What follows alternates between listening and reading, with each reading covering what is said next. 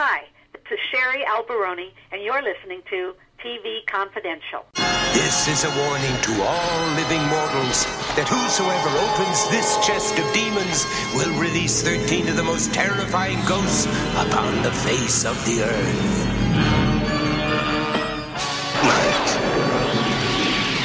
Ed Roberts with a reminder that singer, actress, and impressionist Marilyn Michaels will join us in our second hour. Marilyn's new book, How Not to Cook for the Rest of Your Life, is not a cookbook, but it is filled with food for thought on famous people. We'll tell you more about Marilyn's book when she joins us in our second hour. In the meantime, Greg Ehrbar is with us for another look at recently released DVD and streaming titles that we think you'll find of interest. Greg Ehrbar, of course, two-time Grammy-nominated, multiple Addy Award-winning writer for television, animation, advertising, and publishing for Disney, Warner Brothers, and Universal. Greg Ehrbar, also the co-author, along with Tim Hollis, of Mousetracks, the story of Walt Disney Records. Greg's animation spin column can be seen twice a month at cartoonresearch.com. For more on Greg, gregehrbar.com. What do you have for us tonight? I have a brand new Scooby-Doo original movie, but I want to also refer it to a previous Scooby-Doo series. This is kind of an exciting thing for Scooby-Doo fans, and there are a lot of us out there. Otherwise, Scooby-Doo would not continually be what truthfully is the longest-running TV character franchise in history. There are occasionally a Flintstone-related film. Well, The Simpsons is the longest-running primetime series, but Scooby-Doo is celebrating right now the 50th anniversary. There's no balloons flying through the air or banners, but 1969 was the first year, and there are still new Scooby-Doo products everywhere. And it's amazing that what is essentially, and it could be argued that there's more to it than that, but what is essentially one format.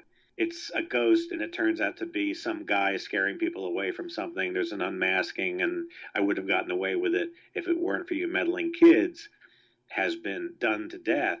It truly must be more than that for it to have lasted this long. And with that in mind, here's an example of how they have managed to expand on that format. The series was called The 13 Ghosts of Scooby-Doo. It was on in 1985 on ABC and Saturday morning. And Saturday morning was changing and slowly fading away.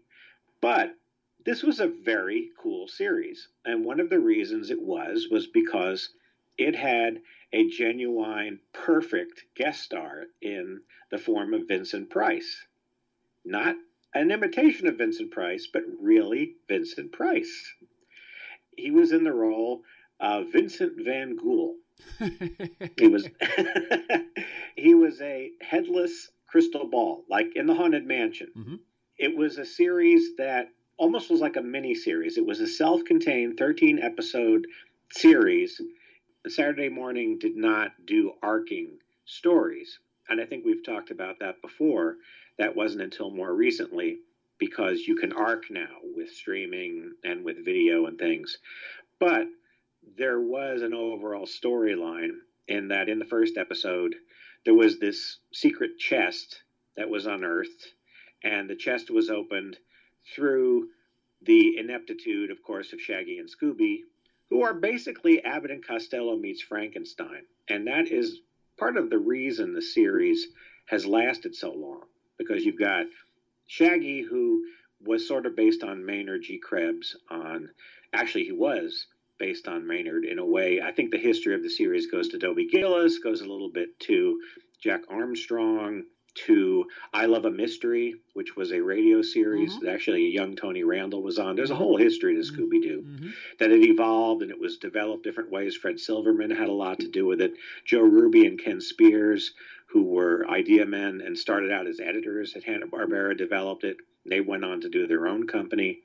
But this series was unique in that it had Vincent Price as Vincent Van Ghoul, and you saw him for the first time towards the end of the episode, because it only starred Shaggy, Scooby, and Daphne, who I always had a crush on. I love Daphne. She was the classic Hanna-Barbera heroine. All of the characters were designed by Iwo Takamoto, who was the senior artist there and designed a lot of the characters from about the mid-60s on, and he had worked at the Walt Disney Studios. There is a book that he wrote where he talks about his life. He was in one of those Japanese internment camps where he was drawing his sketches for years and has a fascinating, interesting life about when he worked at the Disney Studios and how he went to Hanna-Barbera, and because of its size at the time, there was more room for him to grow as an artist, more opportunities. In a way, because it was the 60s and animation and theatrical was going away, there was more room creatively at Hanna-Barbera because Disney wasn't doing all that much in the way of theatrical or television at that time. So he designed those characters, and Daphne, to me, has that classic Hanna-Barbera heroine look. So that's pretty cool. So the series has to do with these two silly ghosts, one of them voiced by Artie Johnson, who plays a lot of roles in this series. And Artie Johnson didn't do a whole lot of Hanna-Barbera things, but in this, he is a presence continuously playing many roles.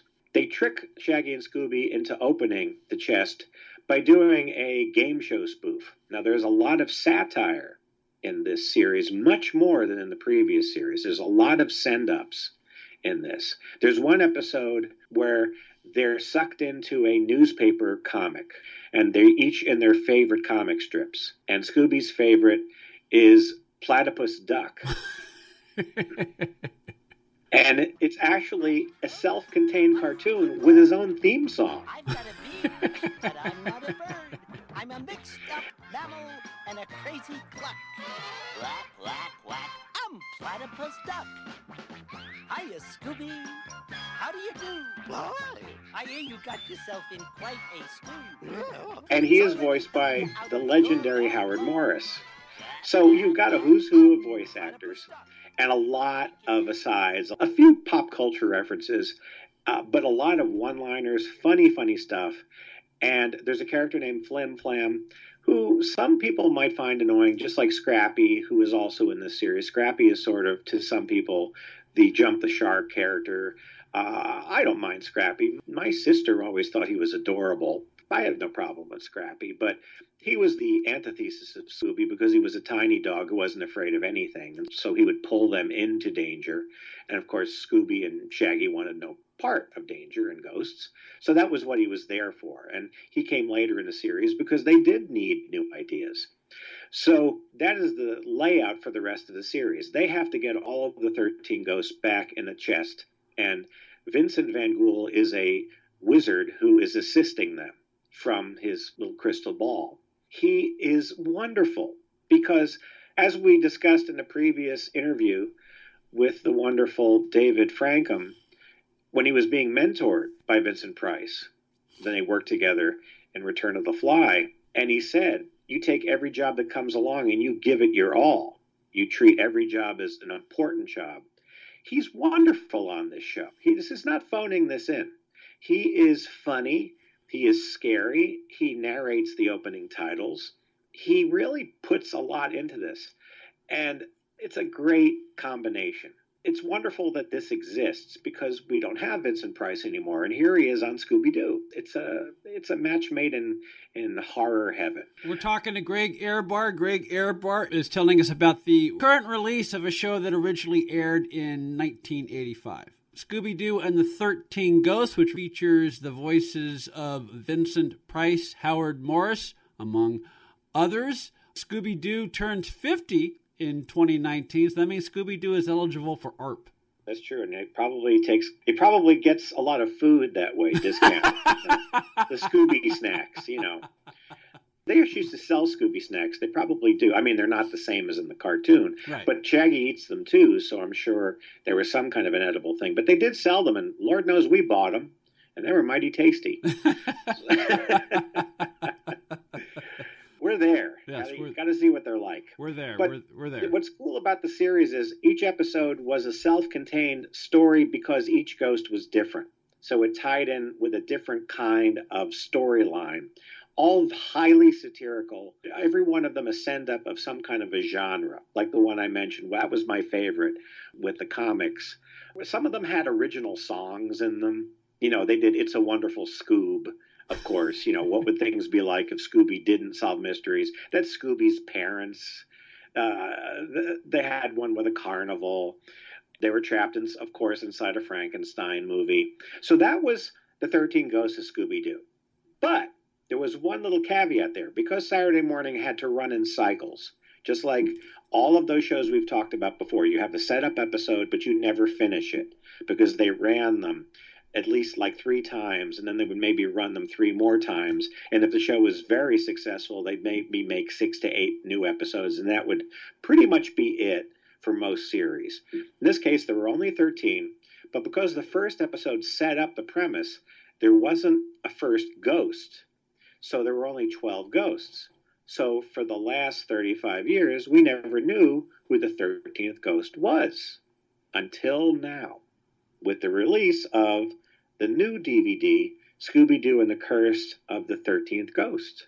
So we all been waiting on the edge of our seats. And if you're a Scooby-Doo fan like Greg is, we will ask you to hold on to your seats for just a few minutes more before we talk about that sequel. Greg Ehrbar is with us as we devote this week's DVD and streaming report to the 13 Ghosts of Scooby-Doo, which originally aired on ABC in 1985, and the long-awaited sequel to that series, Scooby-Doo and the Curse of the 13th Ghost, a new original feature-length TV movie that was just released a few weeks ago by Warner Brothers Animation. We'll carry over our conversation with Greg into our second hour. Then we will welcome actress, singer, and impressionist Marilyn Michaels. All that and more coming up in hour number 2 of TV Confidential. Stay with us. You can listen to this show all over again as a podcast on TuneIn, iTunes, Spreaker, SoundCloud, Stitcher, and other podcast platforms. Best of all, it's free. To find out how to subscribe to the TV Confidential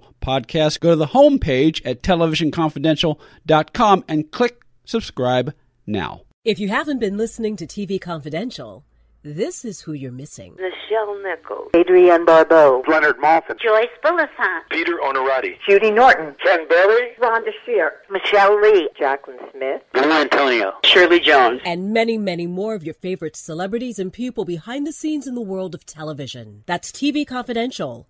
Every week on this station and every day online at tvconfidential.net. We have a few minutes, enough time to tell you about our new subscription program called Confidant Access. Confidant Access, featuring additional monthly rewards. As a TV Confidential confidant, you will receive a brief preview of each week's edition of TV Confidential before it is broadcast, exclusive access to audio streaming or downloadable MP3s of the last 5 years of audio archives of TV Confidential, featuring more than 400 hours of interviews, lively discussions, and inside information. You'll also receive the opportunity to email questions in advance for possible inclusion in guest interviews, plus exclusive access to classic editions of TV Confidential that are not otherwise part of the current 5-year archive. Plus, approximately once a month, confidants will receive special access to the hosts of TV Confidential via Skype, plus confidant-only access to bonus content and more. To find out how you can become a TV Confidential confidant, go to televisionconfidential.com and click the purple Become a TVC Confidant button. Televisionconfidential.com, click the purple button that says Become a TVC Confidant. Accredited by Guinness World Records, welcome to Archival Television Audio Incorporated, a peerless TV soundtrack archive, preserving the audio from television's first 3 decades, the 1950s, 60s, and 70s, the golden and silver age of television. For more information, go to atvaudio.com. Uber is the mobile app that connects you with a driver for immediate transportation. Request a ride at the tap of a button and you have a driver curbside in minutes. You can choose to be driven in a black car, SUV, or you can choose UberX, the low-cost Uber for a ride in a hybrid or mid-range car. Payment is seamless and cashless, billed to your card on file with no need to tip. Enter the promo code TV Confidential after you download the app to receive a free first ride up to $20. For more information, go to get.uber.com/go/TV Confidential.